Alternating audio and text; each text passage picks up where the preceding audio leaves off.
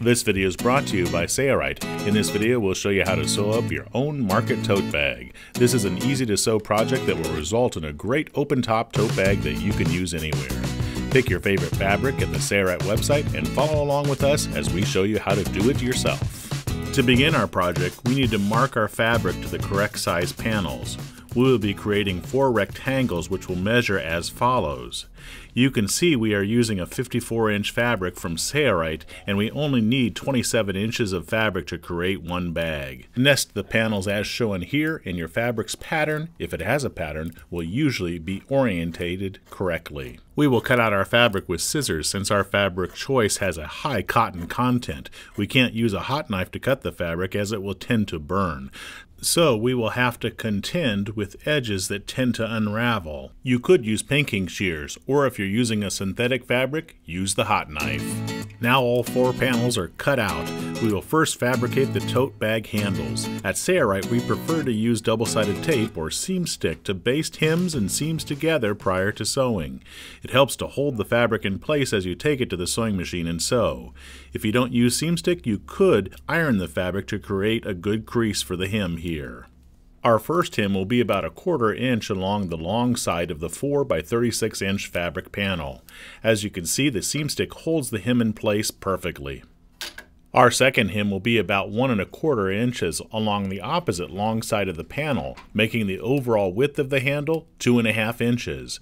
We will use a yardstick on the table below our handle as we base this hem down to help ensure that our overall width is correct. We did use a pencil on the yardstick to help us quickly identify our measurements.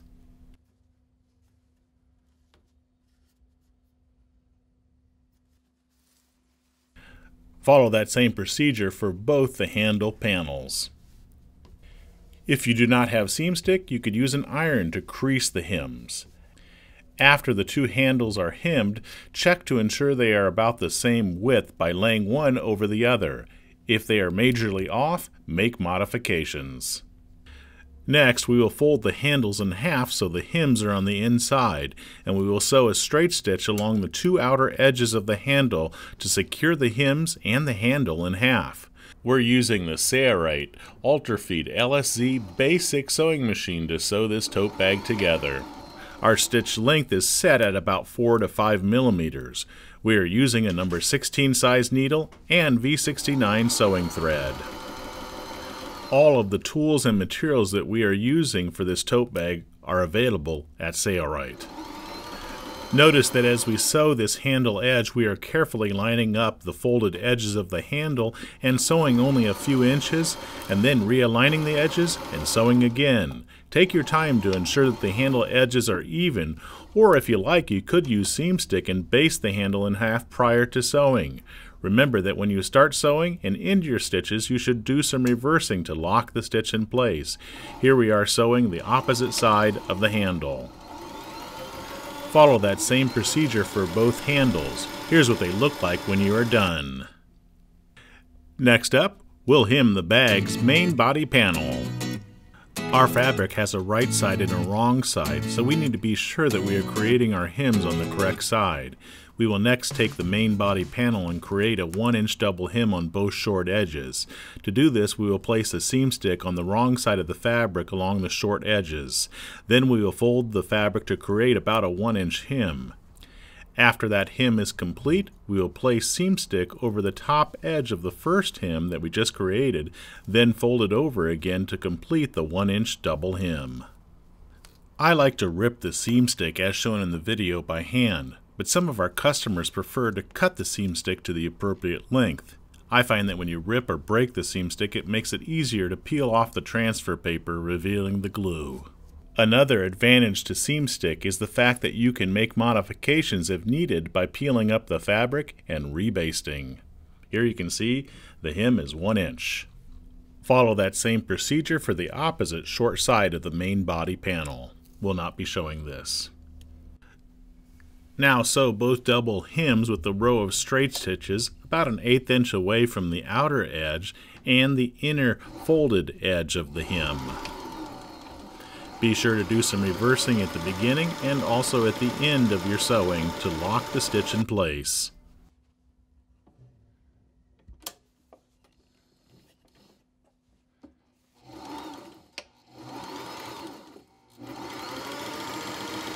In the next section, we'll attach the handles to this portion of the bag. Now find your handles and place seam stick along the ends of the handle on the same side, not more than 10 inches up from the bottom. We've done it here, now we need to do it to the opposite end, but the same side.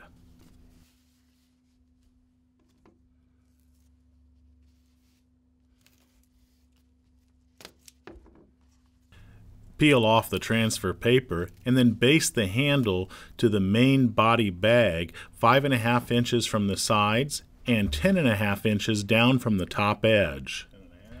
Be sure you are basting the handle on the correct side of the fabric panel. Notice that the hems are facing down. We are using a clear acrylic ruler so we can easily measure from the side and the top at the same time. If you don't have one of these rulers and you plan on sewing a few projects like this, we highly recommend them. You can purchase them at Sailrite. The ruler also makes it easy to ensure that the handle is being basted down straight. We will keep the hemmed edge of the handle facing the inside of the U to keep the handle's orientation the same.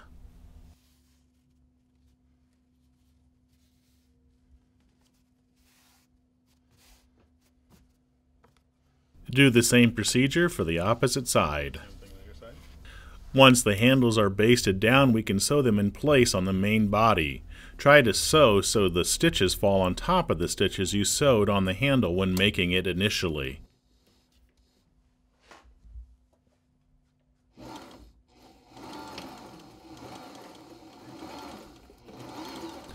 Sew to the top of the bag, stopping at the first stitch that secured the hem.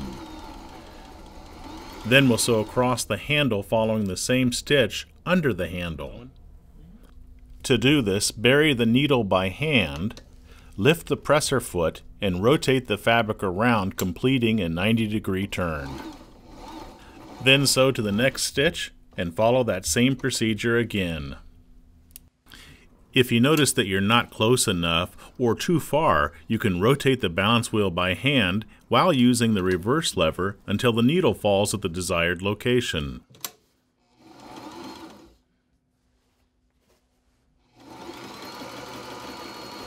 Each bag has 2 handles and 4 legs. Secure each of the 4 legs as shown here. Now we will work with the bag bottom panel, which is 13 inches by 19 inches. We will apply seam stick to the long edges with the wrong side of the fabric facing up, and then we'll create a 1/4 inch hem along those 2 long edges of this panel.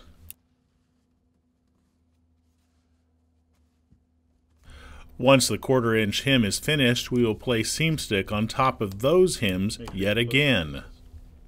Now we will baste the bag bottom panel to the main body panel on the correct side, of course. If your measurements are correct, the bottom panel should cover the ends of the handle. This goes right along the edge, covering the handle. Be sure to center the bottom panel. To do this, ensure that the panel covers the same amount of handle end on both sides. Also, make sure the panel is straight as you baste it in place. You can measure from the ends if you like, or sometimes you can use the pattern of the fabric if your fabric has a pattern. Take the assembly to the sewing machine and sew a straight stitch about 1/8 inch from the edge of the bottom panel, sewing it to the main body. As always, when you have fabric that does not pass under the arm of the sewing machine, simply scroll up the excess fabric, making it pass easily under the arm. After that stitch is done, make another stitch about 1/4 inch away from the first stitch. After this is done, we will concentrate on creating a rectangular bottom for the bag, giving the bag the ability to stand up for easy use. To do this, we will create a large pleat. Find the center of the bag along the sides and mark it with a pencil. Now measure over 4 inches from that center mark and place a pin. Do that also on the opposite end of the center mark. So you have a pin that is 8 inches away from each other. Do that on both sides of the bag assembly. These pins will be used for reference only. They do not hold panels together, so don't worry about pinning them through both layers. Fold the bag assembly so the wrong sides face each other. Fold the top portion of the bag down to create a crease at the pin location. Increase the fabric at that point, all the way across to the other pin. Then hold the bag assembly at the pin location and lift the bag so you can create that same fold at the pin location on the opposite side. Line up the top edges and ensure that the bottom folds are even. If not, you can often make adjustments to the folds without having to resew.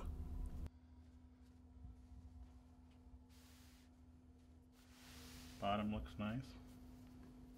Confirm that everything matches up. Line up the top of the bag and pin that edge so the tops are even. Place the pin about 1 to 2 inches away from the edge so you can still sew the raw edge with the pin left in place.